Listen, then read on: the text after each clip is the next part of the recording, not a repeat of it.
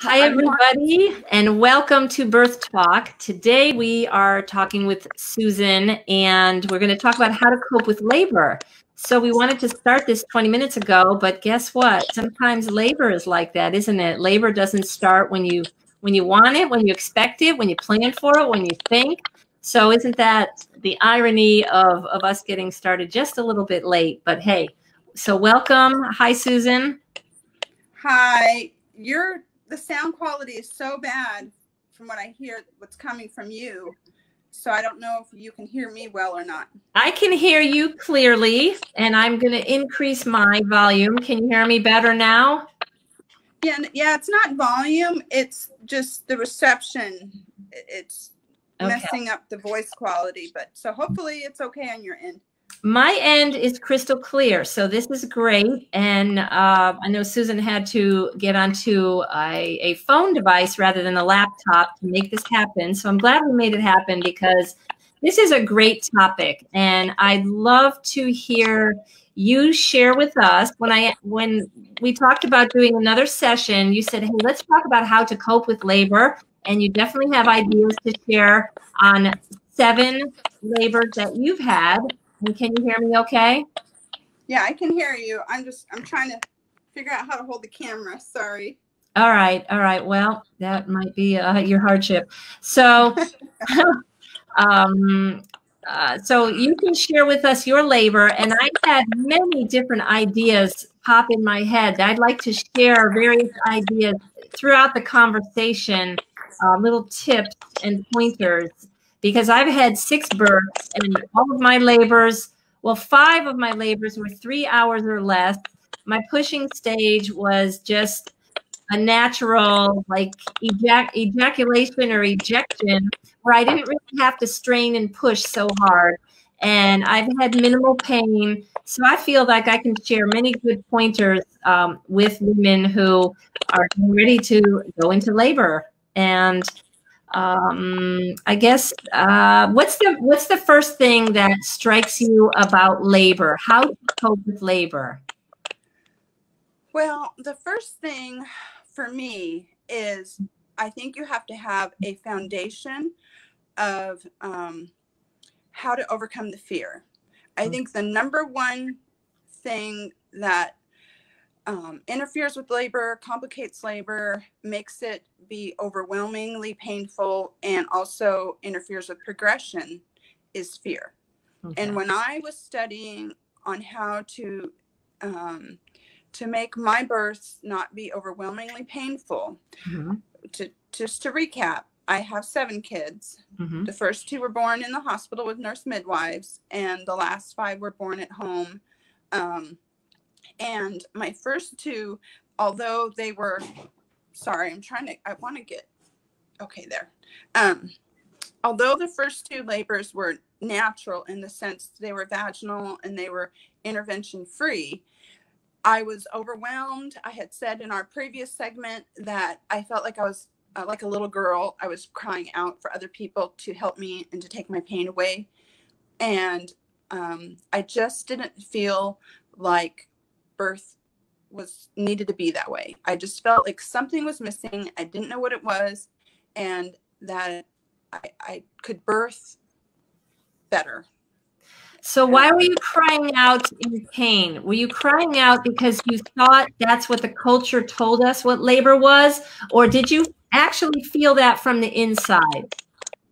Well, I was suffering, I was hurting, and I was scared, and I was not like versed in how labor progresses. I guess I just was terrified by the pain. And I tried, with my first birth, I tried the Lamaze breathing.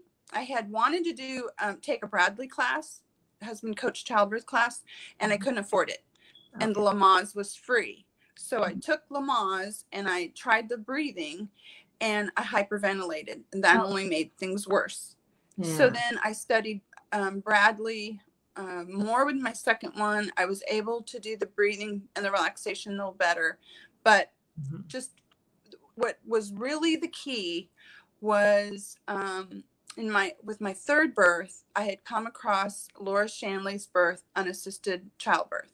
Okay. And in her book, she speaks heavily about the influence of fear and how it affects our nervous system, the side of our nervous system that affects the flight or fight response.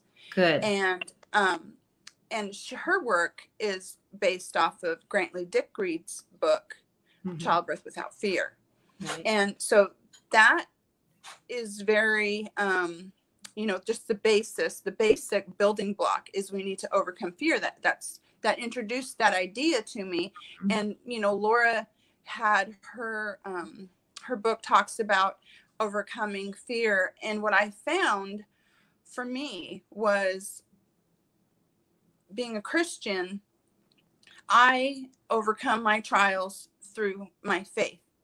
Okay. And so it was like when I read her book and other childbirth books, there was like this connection of ideas that were coming together. And one of them was, I overcome fear through faith, through the Word of God and through faith in Jesus Christ. Okay. And so, in the book of Genesis, it tells us that there was enmity put between Satan and Eve. And I think of that as opposition. There's opposition that was put in between Eve and the adversary. And we know that the adversary is a liar from the beginning. And he walks about looking who he can devour. He's stealth, he's cunning. And it all goes back to that there are lies that tell us that we need to be afraid, that we can't give birth. And one of my favorite scriptures I'd like to share with you is in the book of Revelations. And it talks about, see if I can find it. I was trying to be organized within all of these problems we had, kind of got me dislocated. So in Revelations 12, it talks about, and there appeared a great wonder in heaven, a woman clothed with the sun and the moon under her feet, and upon her head a crown of 12 stars. Okay. And there's a visual that I found that I just love. And I don't know if you can see this. Let me see. Whoop, can you see that? Okay, it looks like a pregnant woman. Is that Mary? Pregnant woman with a demonic figure. It's a pregnant woman standing on the moon, and she's got a crown of 12 stars. And there's Satan, a dragon, coming at her. Okay, and to me that just really illustrates what happens during pregnancy. During pregnancy, we are bearers of light. We are we are creators. Our body, we're creating a being, and we are in a place where we have a heightened spirituality. Okay, and so because we are in a place of heightened spirituality, we have a lot of opposition, and we know that God is our refuge. God will help us through all things. And I found so many scriptures, like in Isaiah, I have made and I will bear, even I will carry and deliver you. And to me, that spoke to me as a pregnant woman, that the scriptures aren't there for every other trial except for birth. Right. They're there to help us during birth too. Yeah. And we can rely on God's promises that we will have promptings. We will have spiritual promptings to help us figure out what we should do in our life, that the Spirit will guide us. We will meet people that we need to know. We will find books that we need to read. If we trust Him and we seek answers through God's help, He will provide those for us. And so that opened up so many things for me, so many things that I found, and I want to share those with you. I think that in birth, we need to think of ourselves like a construction worker, a carpenter. When they goes to do a job, he's going to have a set of tools with him to help him do his job. Yeah. And we need to have tools in our bag so that we can cope with labor. That's and right. Some of those things are like positions in birth, using water, something called vocalizing, breathing, relaxation techniques, massage. There's like so many tools that we need to know. And many times we're not informed about these. And I find that a lot of women these days don't take childbirth classes. They just go to the hospital and their thinking is, I have a labor team, my doctor and my nurses, they're going to take care of everything, and I don't need to go to a childbirth class. And I think there's also this perception that the epidural, the pain medication, is what will get you through labor. And lots of times it throws women for a loop. It gives them, it messes with the hormonal signals of actually giving birth. So it thwarts it and it gets in the way. So there's a lot of people who say, oh, you don't have to be a hero. You don't have to go for a natural birth. Just go ahead and give me the epidural and I'll be fine. And what women find progressively after having a few kids, many will say they didn't like the epidural and what it did and the effects of the epidural. There are some who will say, I don't want to deal with the pain. I'm afraid of it. I'm glad I had the epidural. But a couple of things that you mentioned, that Satan does attack us, those of us who believe, because a childbirth and a baby is the life force. It's the number one thing to kill and to discourage a woman, to get rid of life. He also attacks marriage and family, but giving birth is difficult. And I want to just go back a little bit. What really were you afraid of? Were you afraid that you couldn't get this baby out of you? You were afraid that the pain would never end? Were you afraid that you were going to die, that the baby could die? Really, we have to get to the point of what is it that we are afraid of? That we can't do what we have to do. We're not up for the task of bringing this to completion. Yeah, the fear. Well, I have heard and I've read stories of women who get to a point in labor where they honestly 100% feel like they can't do it anymore, and they'll turn to their spouse and they'll say, take me home. I'm done. I'm not doing this anymore. And it's irrational, but we, the pain becomes overwhelming and we just feel like we don't know when it's going to end. And so, those types of things. So what I did was I built my faith. I did, I guess you can call them affirmations or belief statements. I, wrote down positive things like, I can do this. I was designed to do this. I can overcome the pain. And also I did like visualization. I would like, take a lily, a visual of a lily opening up, and I would visualize my body opening like a lily.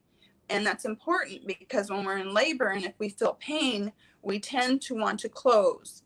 And so we have to mentally tell ourselves that we can open and visually imagine ourselves opening.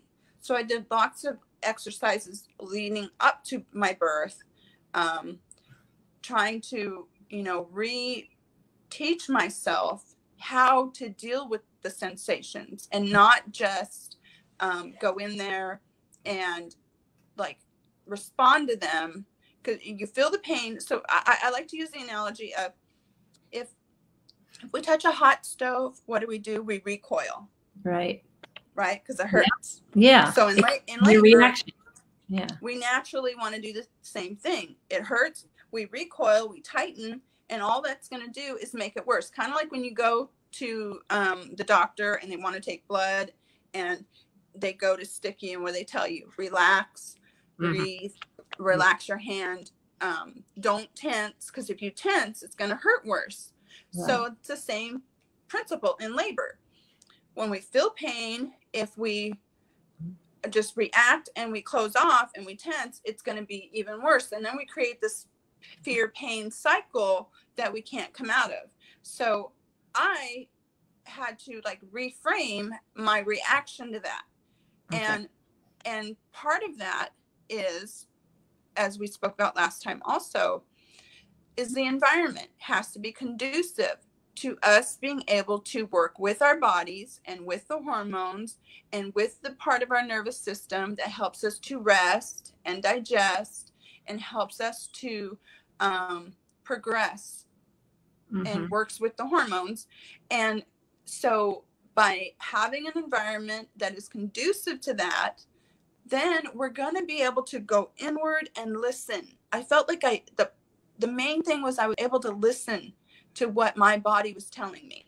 Okay. Before, I was so busy recoiling and tightening up, of me, that and tightening up and crying and asking other people to do stuff for me, that I wasn't listening.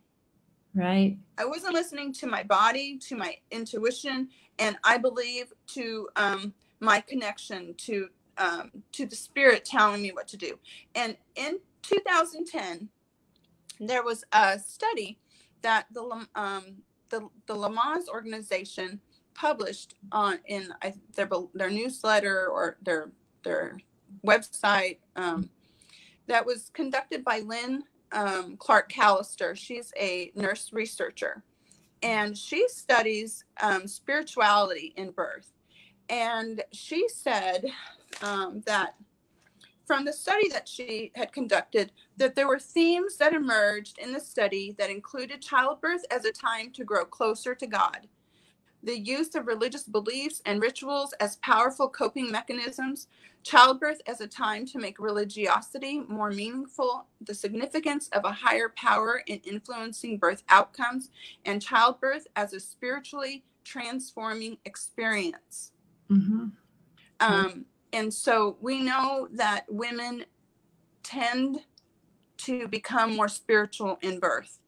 And so I think for me, that's God wants us to become more spiritual during this time.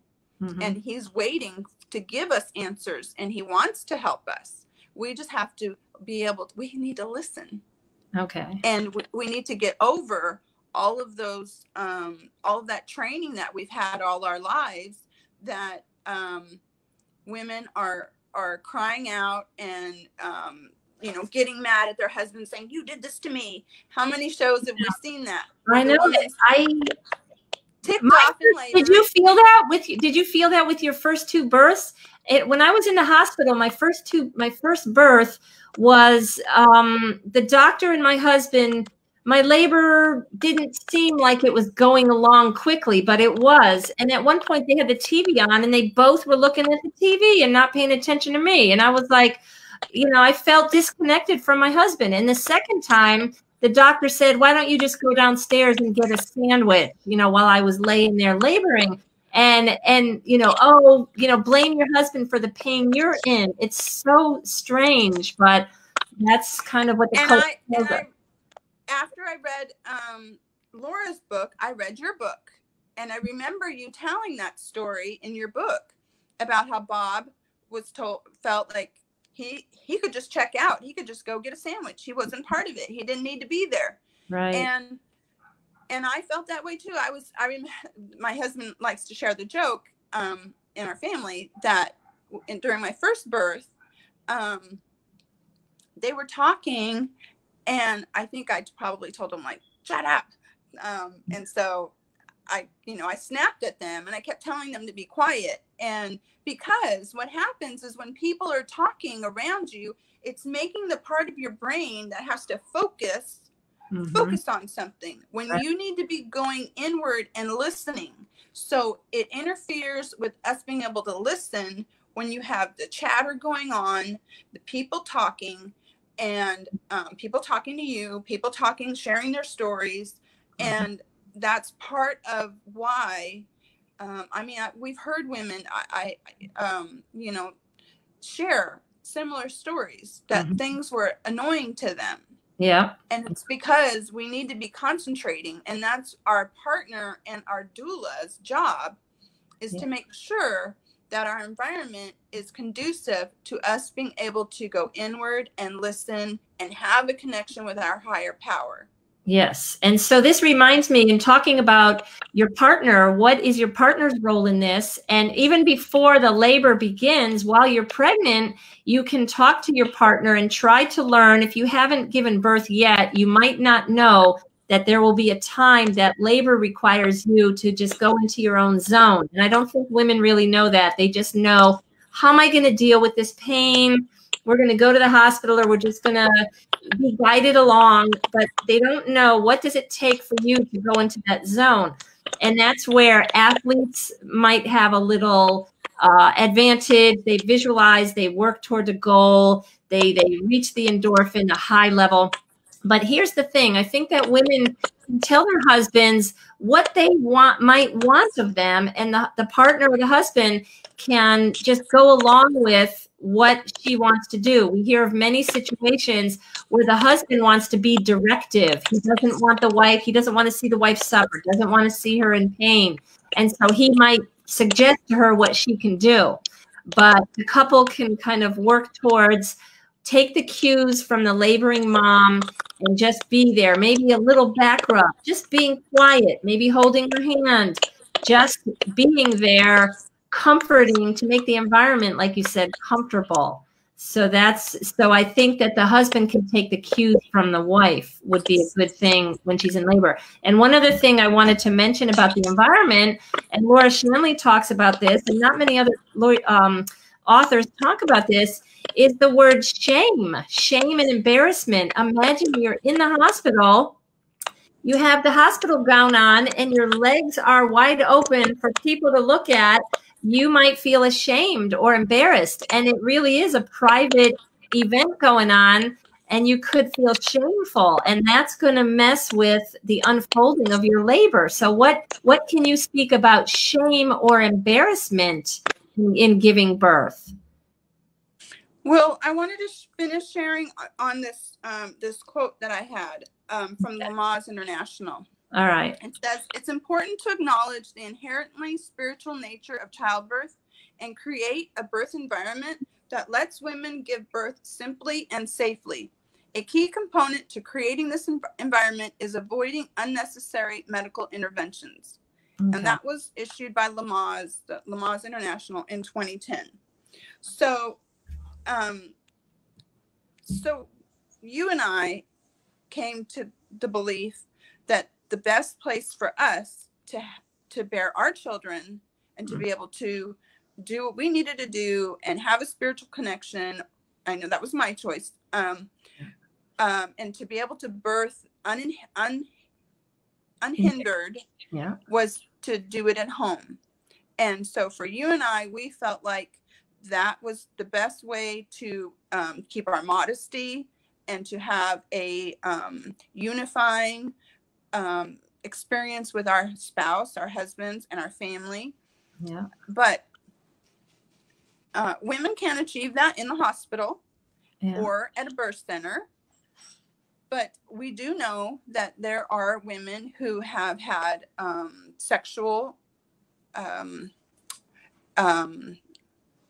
do I say? Sexual, not experiences, but they've been violated, yeah, and violated sexually, and have post-traumatic stress, and birth can trigger those feelings. Yeah. So a woman who has had those experiences needs to address them before labor. Okay. And communicate those things with their provider, and have people with them that will help them to be safe. And that's one of the reasons why in our last episode, our last discussion, we had talked about the woman who was in the triage room by herself, without her husband, and she left and went home, ended up having an unassisted birth at home. And part of that was COVID and miscommunication, her thinking her husband wasn't going to be able to be with her at all. But you know, that time when she was alone and by herself, that could be very detrimental to a woman. Yeah. So, you know, we need to make sure. That's why having a doula can be so important, because you establish a relationship with a doula ahead of time. Nurses and the doctors or the midwives, they're going to come and go. They have other patients to take care of. but your doula will be with you the whole time and give you like a lifeline, someone that you trust who's there for you, in addition to your spouse or your partner or your significant other. They don't take away from that role. They can add to it, and they're there for both of you, the laboring woman and the father or the partner. Okay. And so that was one of the things that helped me during my second birth to have to cope with labor, was having a doula with me. All right, let me ask you a question. All right, for those people who are watching this, how can people find a doula in their area, and what is the general cost? And is a doula someone they meet with while they're pregnant and then who shows up with them at their birth? Well, a doula can, okay, studies show that having a continuous labor support person with you is helpful, and that can be a family member. Okay. Unfortunately, most family members are in the dark about birth as much as a laboring woman can be if she hasn't studied. And you know, I studied with my first two, and I still had stuff I didn't know, and a doula knew more than I did. So you can have a family member, but if that family member is afraid and inexperienced as you are, then they may not be the best one. So if you want to hire a professional doula, someone who has experience and knowledge and has studied birth and has attended births, then you can look online.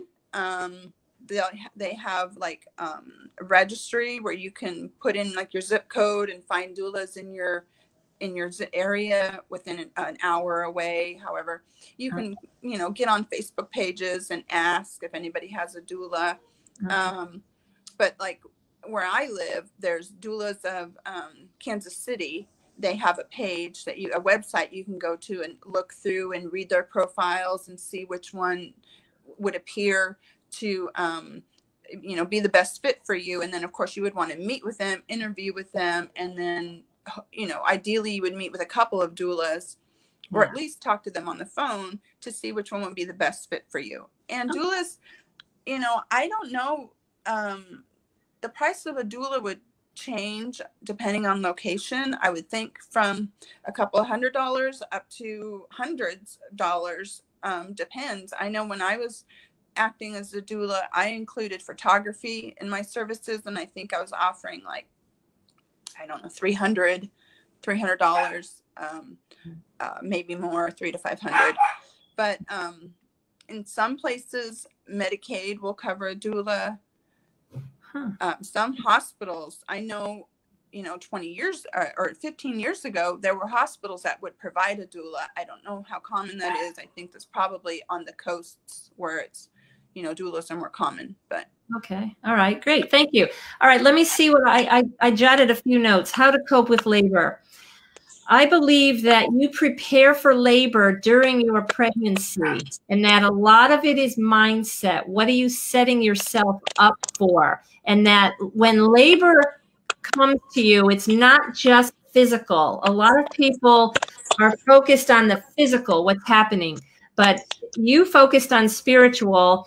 And I was focusing on the biological, physiological, natural plus psychological, the mindset. Was I positive? What did I expect? What was I expecting? And I always expected something quick, healthy, and it could be painful. I never had the conception, this is going to be unbearably painful. I knew that the contractions would come on and they would be strong, and it probably could involve pain, but I didn't think that it was going to last a long time. So I don't think I had fear that some women do, fear of pain. I really focused on my mindset, and I prepared for it. And the anticipation was positive. Wow, this is exciting. This is going to happen within 24 hours, you know, and a baby, we will get to meet the baby. So, and also what you said, you pulled you looked upon help from God and spiritually. And there were times where I thought, okay, millions of women have gone before me and done this before me.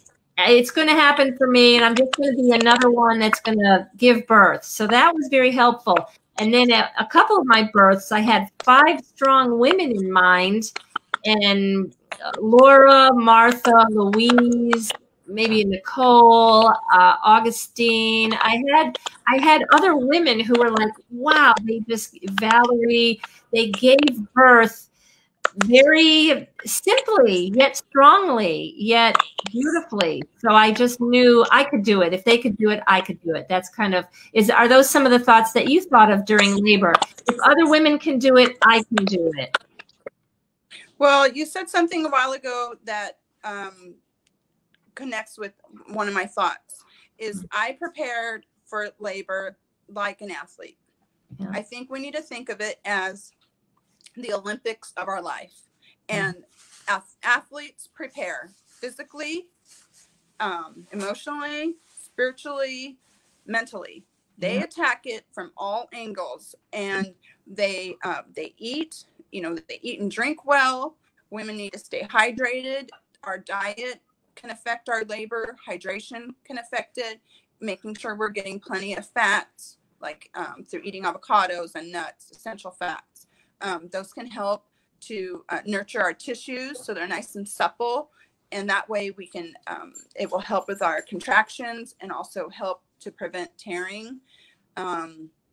So diet and drink and staying hydrated is important. Exercising. I gardened, I walked, I was active. I did exercises, stretching exercises.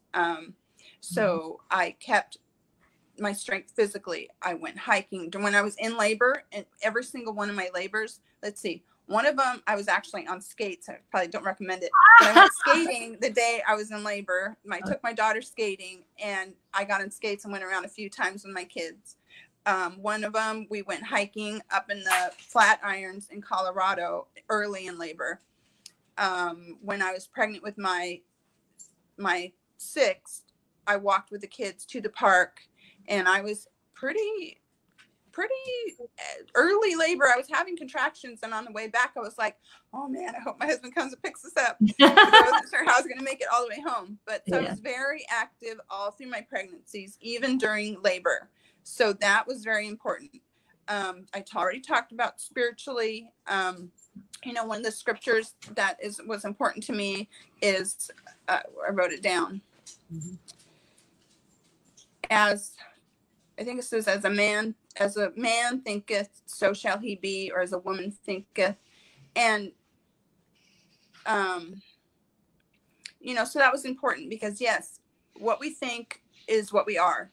And if we think about it, women all through time have been giving birth.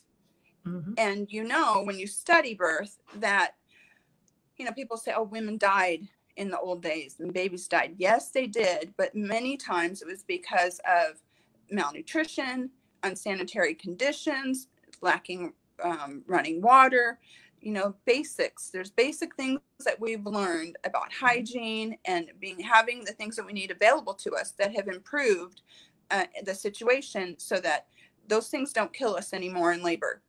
And so women have been birthing all through time. And if you study the numbers, most women are going to give birth without complication. Right. So believing that all the women before us have given birth and that we can do it too is very important. So, it's a mental game. Athletes prepare mentally. And so that's why the visualizations and the affirmations and listening to other women's stories who have had positive birth experiences is very important, because then that helps you. Like you said, you just named all these women who've had great experiences. Yeah. Some women don't know any women who have. And so I spent many hours online looking up birth experiences. And that's one of the benefits of the internet, is that we can find positive experiences and we can connect with other women and have, create a society for ourselves of other women who've had positive birth experiences. And we don't have to just listen to the negative experiences. Not that there's not a place for those. Yes, there's a place, yes, women are going to, even we can do all we can, and it doesn't mean we're going to be guaranteed to have the birth experience we want. Yeah. And it doesn't mean, you know, me, when I had my home births, I was listening the whole time, trying to figure out, is this normal? Is this not normal? And I would get the sensation of, no, it's going to be okay. This is normal. And with one of our births, I had a lull after transition. Labor just stopped for like half hour. And Wow. in all my reading, I had never read about that yet. That after transition, God gives you a rest. There's like a rest time where a woman can sit and chat and talk and not have any contractions. And then it'll pick up again. And then you finish and you have crowning and you deliver the baby. So I was sitting there and I wasn't sure what was going on. And the midwife wasn't comfortable with it, but I was, and I felt peace. This was at our third birth. We had a midwife there.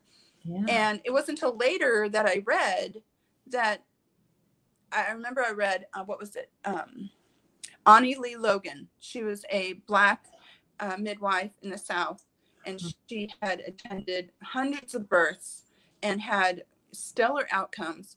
And she was a God-fearing woman, and she said that, you know, God gives a woman a break, basically. Interesting. I want to say something. I want to speak to that because I think it's really important. I hear many stories of women who pushed for 2 hours. I pushed for 4 hours. I pushed for hours. I'm wondering if that woman entered what you entered, a period of rest, but the caregivers and the medical team around her, just because they knew biologically she was ready to push, they kept telling her to keep pushing when maybe she didn't need to push. But maybe there was fear that the baby could suffocate or die in there, or, you know, you're almost getting the baby out. So I'm wondering if these women are given a reprieve, sort of, and everybody around them is sort of coaching them to push, because I can't relate to the long endurance that is needed. I didn't have to really have long endurance, and some people do. And so that's very interesting. Thank you for mentioning that little detail, because people watching will know that maybe they too will have a lull, and it doesn't mean you should keep push and get the baby out.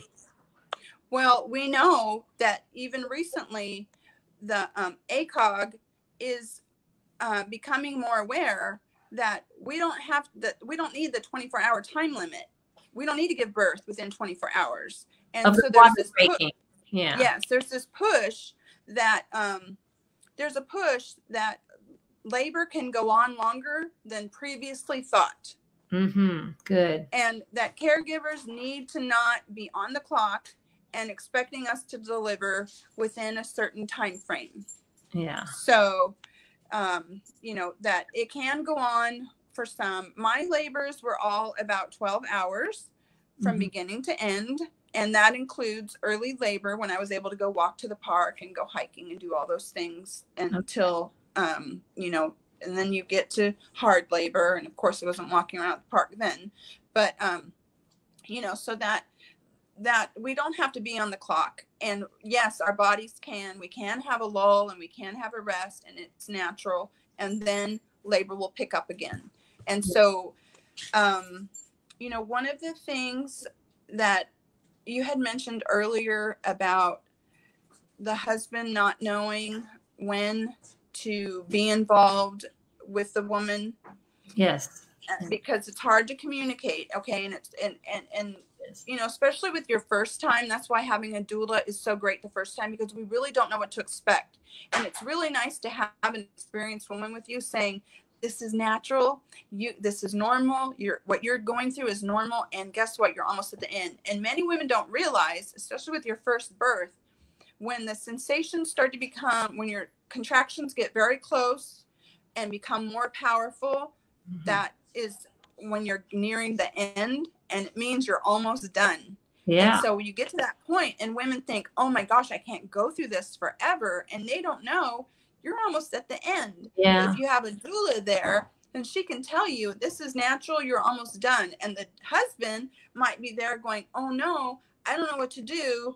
And the woman's saying, I can't do this anymore. And the husband thinks, see our men, they want to be our knight in shining armor. They want to be there for us. They want to know how to help us. And if they haven't been taught, then their reaction is do something for her, give her something, help her. Get her and out. So, you know, so if you take a childbirth class, usually they'll say, the woman should be the one to request it. The doula doesn't suggest it. The husband shouldn't suggest it. The woman should be the one to ask for the pain medication. Because if she's in the point of labor where it's getting tough and somebody says, do you want pain medication? She's more likely to say, sure, even if she would have gone longer without it had it not been suggested. Okay. So the woman should be the one to ask for it. Okay. But so, you know, so when I got to that point, that's where the whole, you know, listening comes into play. One of the, I'm going to kind of go to a different topic. Okay. So one of the things at my third birth, it was my first home birth. Okay. And had gone past early labor, and I was in hard labor, or it wasn't early labor, it wasn't hard labor. It was just getting a little more serious. And I went downstairs. I had prepared, you know, done all my preparations. And now I was at the point where I needed to focus. Okay. So what does the woman do when she's in labor? You go and lay down in your bed, right? If you're not feeling massive contractions, if you're not like rolled over by massive contractions, I think you can lay down and rest. Sometimes you just sit and freeze because it's painful. In early labor, it is good to rest. You don't want to do too much activity because you can wear yourself out. It is good to take a nap. But when you get a little more in active labor, then, so this is what happened. I was a little more active labor, and I went to go lay in the bed, as we've all seen on TV, and then we've all been taught that's what laboring women do, is get in a bed. And I laid in that bed, and I got a contraction. And for the first time since I had started having contractions that day, I went, ow, that hurts. And I thought, oh, it didn't hurt before I got in the bed. It hurt when I got in the bed. So I'm getting out of the bed. I see. So I got out of the bed during my third labor, and I never went back to bed for all my other labors after that. Okay. So what I did was I stood at the end of my bed, and I put pillows, I stacked them up, and I stood on them. And I stood and I leaned on the pillows and I swayed my hips. Yeah. During all the contraction. What does this do? This works with gravity. It helps open your pelvis. It helps you to progress. It relieves the pain. So I stood there and I swayed, and then I would listen to my body. And guess what? I believe pain is our body's way of telling us we need to do something different. Very so good. When I was standing in that position and I was feeling great, and then after a little bit, I got another ow feeling. I thought, okay, I need to do something else. What do I need to do? So I'm listening to my body. I need to go on hands and knees, or I need to go for a walk, or, okay, now I need to get in the bathtub. You don't want to take a bath. You don't want to get in the bath early in labor. It can stall your labor. A shower is great early in labor, so you can shower. But I found when you're in active labor, I always got to a certain point where I knew the only thing that was going to help bring my pain back to controllable level was by getting in a bath of hot water.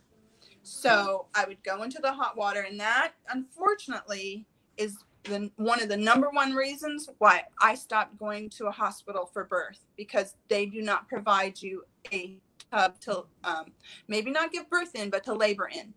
So if I was going to go and give birth in a hospital, I would make sure that I went to a hospital where there was water available. And if you're not able to get that, a shower can help. Also, staying at home and laboring as long as you can can help. And then transferring to the hospital. So for me, getting in a hot tub, it does wonders.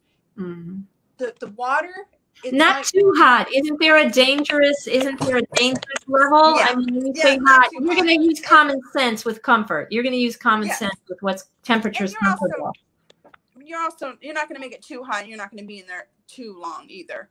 But one of the things that Ani Lee Logan said also is, you know, that's also God's natural anesthesia or natural pain reliever is water. You know, water is, women have been going to water all through time for labor. It's so beneficial. And what it does, think about it. It's going to relax your tissues, your ligaments. It helps you to, you know, you're expanding. Your pelvis is expanding all through labor. And that water is going to help you to expand. And what it does is when you get in the tub at the first, everything stops. It kind of, labor, you get a break. It stops it, and you can relax for a little while. And then the contractions will come back. And for a while, you'll be good and the tub will be helping. And you have to be listening, because then you're going to get to a point where your body's going to tell you, okay, we need to do something else now. Yeah. And for, you know, there's also something that Michelle O'Donnell, he's an obstetrician, and he wrote about that there is a reflex too that we have to watch out for. Many times if we're in a tub and we go to get out, that can trigger birth. And so it can, I've had it where be ready for the baby to come out. Whoa, because you were so relaxed, because you were so relaxed. I want to talk about, first I want to welcome Sheila Stubbs and Martha to the call. Hi, Sheila. And Sheila wrote, this was probably 15 minutes ago, keeping busy and active in labor kept your mind positive. But we should probably take a couple of minutes. There are many women who give birth via C-section, their first baby, or they'll give birth and it was highly medicalized. They were maybe induced at 38, 39 weeks, induced, they had an epidural. So some women have subsequent pregnancies and they don't really know what the physiological signs of labor are. So I think that adds an element of fear. I've never labored before. I've had a C-section or two. And so there's more fear and maybe a tightness and a withholding. And sometimes women aren't ready to become mothers. They're hanging on to the pregnancy. They've got the nice attention for being pregnant. Maybe they glowed.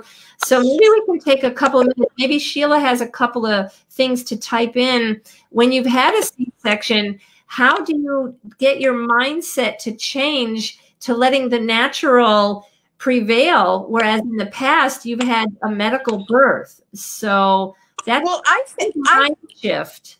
I think, yes, it would be harder for a woman who's had a cesarean, because you also have that added fear of rupture that we know is a small risk. But I think it's the same thing. A first-time mom isn't going to know the natural course of labor. It's the same thing. You read birth stories. You have to have faith. You look to other women who've gone through it. You have a doula. You're going to need the same things as any other first-time mom, I think. It might just be a little more challenging. You're going to need some additional support and being involved with like a VBAC community.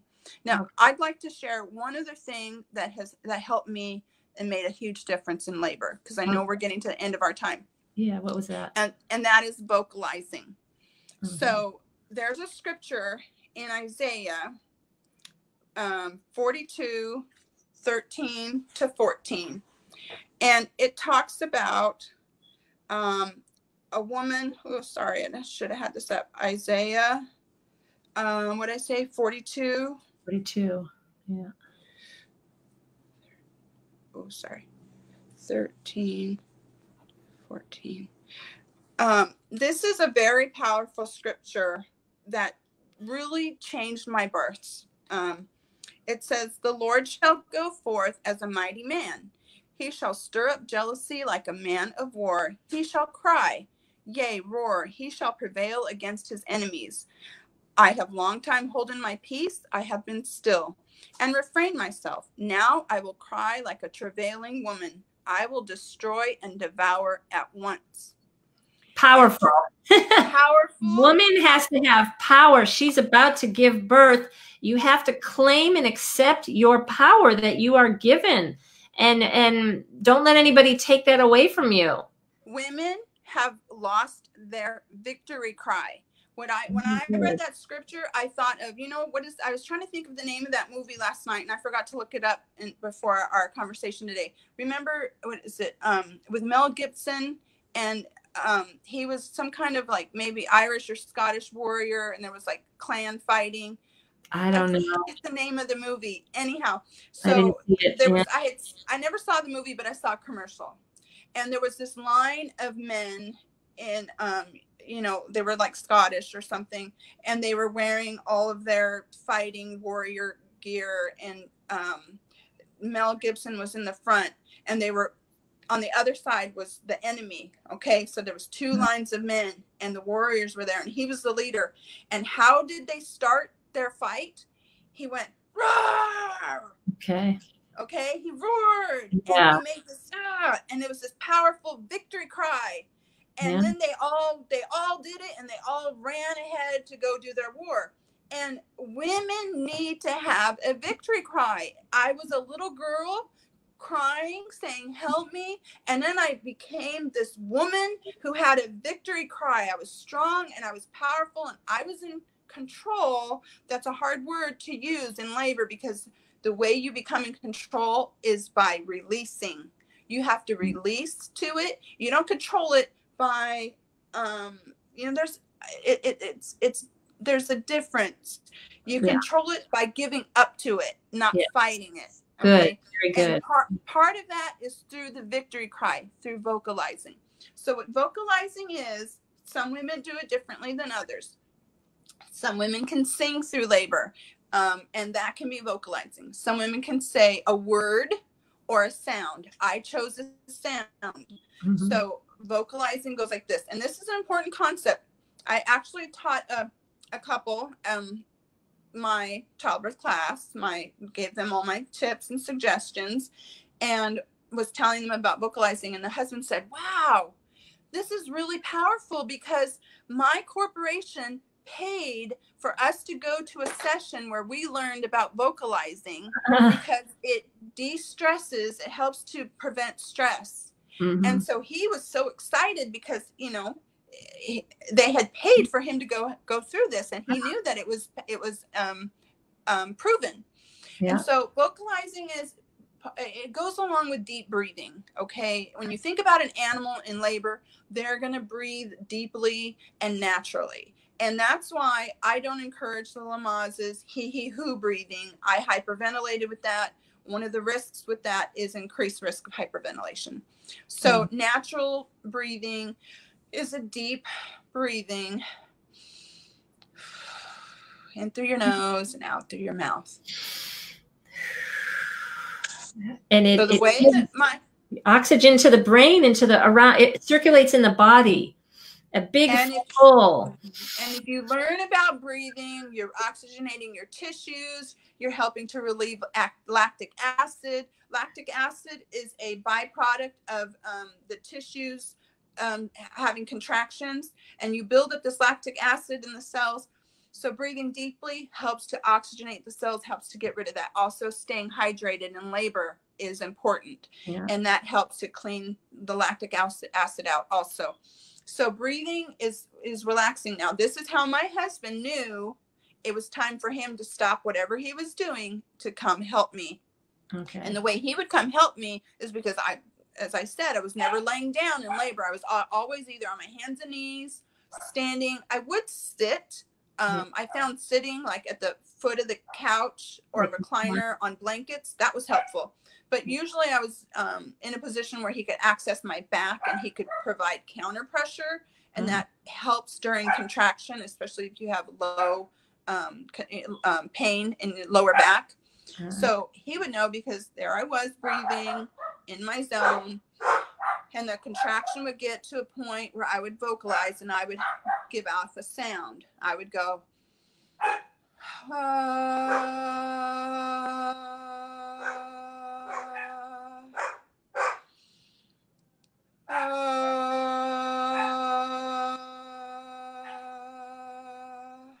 Now with vocalizing, you want to stay low. If it's resonating in your lungs and it's low, it's going to be more conducive than a high or screaming, I can't do this. Help me.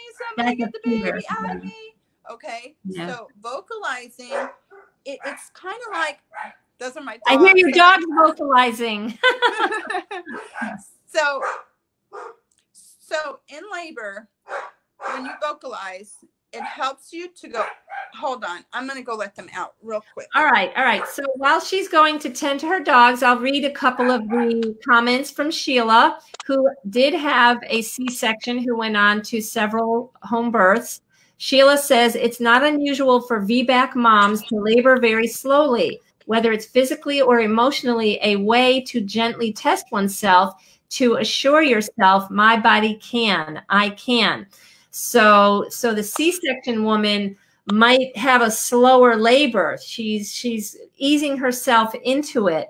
And she says, the vocalizing, Sheila says, the vocalizing scares doctors because it sounds like severe pain, but it may be just because it's so intense, like when we scream on a roller coaster.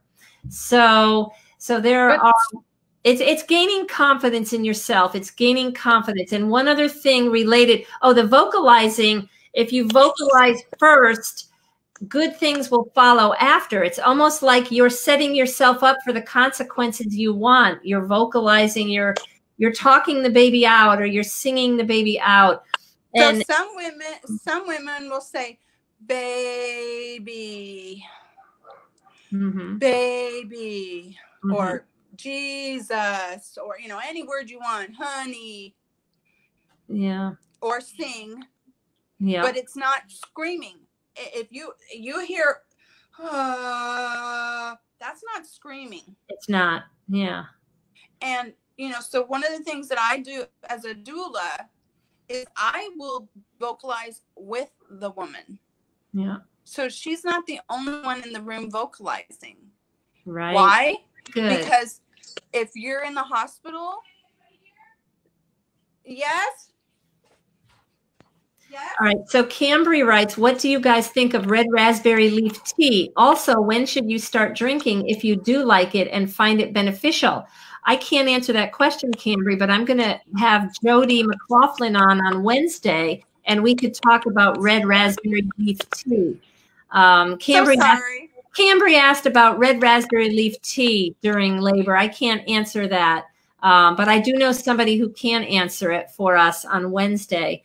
And there's one thing I wanted to talk about. I wanted to talk about this issue of being uninhibited in labor. When we're in the hospital, most of the time we'll have a hospital gown on and our lower body is exposed, and that's what they focus on in giving birth. When I was at home, my 2 times, I found that I was working up a sweat, and so I was happier to be naked. And I know you talk about the word modest. This idea of modesty, shame, embarrassment in the hospital might interfere with you being powerful, uninhibited, what it really takes to give birth. And you might not, you hold back. And sometimes in birth photography, women are closed up on the top. They're concerned with the photography and not being immodest. But you'll find that many women will just want to be primitive and naked. You're hot. It's a big job that you're doing. So it's best at home and being sensual and sexual. And actually, when you're vocalizing, it does sound orgasmic. Many births will sound, or natural births, you'll hear, like an orgasmic release. And that can be embarrassing. And some doctors and nurses might not hear that too often if the woman's medicated. Maybe in less than 5% of their births will they hear those like orgasmic moans when the baby's being born. And that's really hard to do in certain environments, right?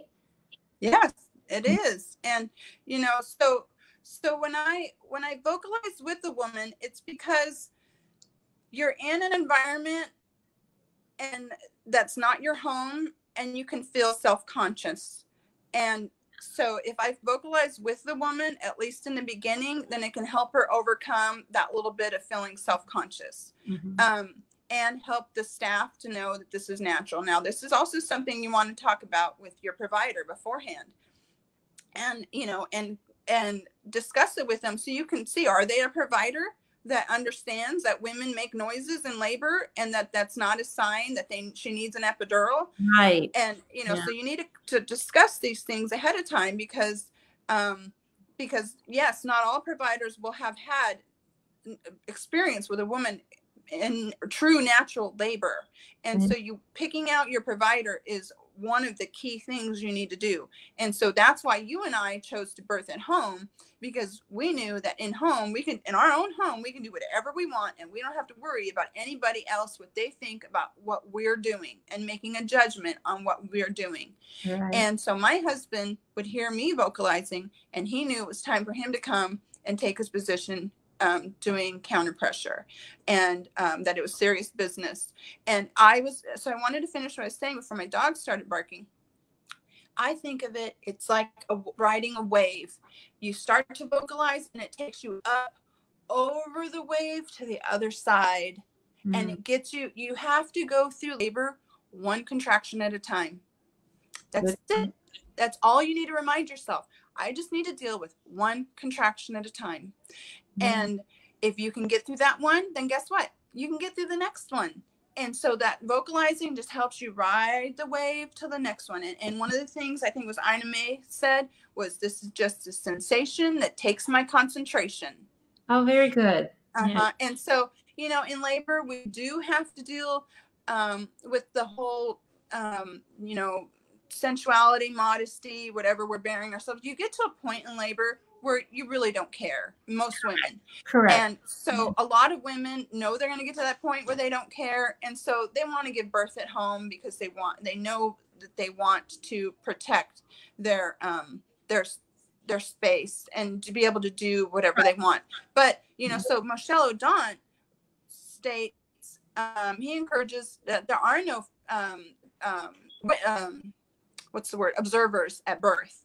That anybody who's not involved in the labor with the woman is an observer, and they are taking away from her energy. They're making like a conflict. And so you might want to rethink having a photographer there, or your mom and your sister and your whoever, to be sitting there all watching you. So the more people you have in the room watching you, the more chance it's going to complicate your birth. So maybe have, you know, birth photography is beautiful. I've done it myself. I love taking pictures of women in labor, but for my own labors, I came to a point where we had videotaped my first birth, and then later on, I didn't want my mom there videotaping, and it was just my husband and I, and we took pictures afterward. I also just wore like a sports bra, so that I could take everything off, and I would have a sports bra when I was in the hospital. That way I could, but you know, I think I probably threw that off too. So, you know, I don't have to worry about that at home. And, right. You know, your kids can come in. My dog was there. After Danielle was born, our dog came in and he sniffed her. He's like, "Oh, what is this?" And then he left. You know, you just have a freedom at home that you don't have in the hospital. But if you want that freedom in the hospital, then you need to communicate with your providers to make sure that they know what natural is. What is their natural childbirth rate?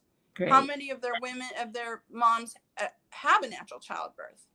Yep. You probably don't want to go to one who doesn't have a high rate. Right. Very, very good topics. I'm sure there's more we could talk about, but we've been talking about how to cope with labor with Susan Fierro-Baig, a mother of 7, a nurse, a photographer, a very kind friend, creative person. I've enjoyed it, Susan, and you gave so many good pointers. Thank you so much. Thank you, Lynn. I appreciate it. I'm sorry about all the disruptions. No, normal life. I'm glad we were able to work through the technical difficulties and find a way to have this conversation. I think what you're doing is awesome. I love all the conversations you're having. You know, this whole COVID, it really puts in the forefront of my mind something that was already in the forefront, but even more so now. As the age that you and I are in, you are a little bit older than me, but still, I'm past the mommying baby stage. I'm postmenopausal now. I'm getting older. I'm a grandma, And so I really think about my legacy that is so important to me. So much of what I do in life is wanting to leave a legacy for my children, a rich legacy. I want them to know what my thoughts were and my dreams and what was important to me. And so many times, I find that I don't talk about all the things I know with my kids. Yeah. And so this conversation is great because one day they might, look at this and learn.